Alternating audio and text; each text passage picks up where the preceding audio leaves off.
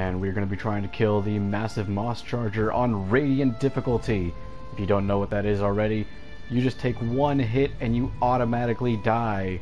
Now, I haven't tried the radiant difficulty already, however, with some struggle I did make it through attuned and ascended, and then we'll see how radiant goes. I'm not going to stop this stream until I eventually kill him. It could take hours, but I'm going to pull through it together until he's dead.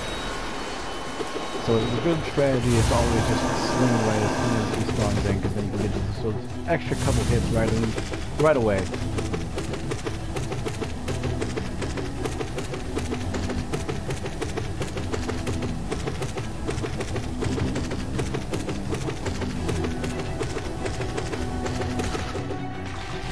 And that's going to be it for you guys.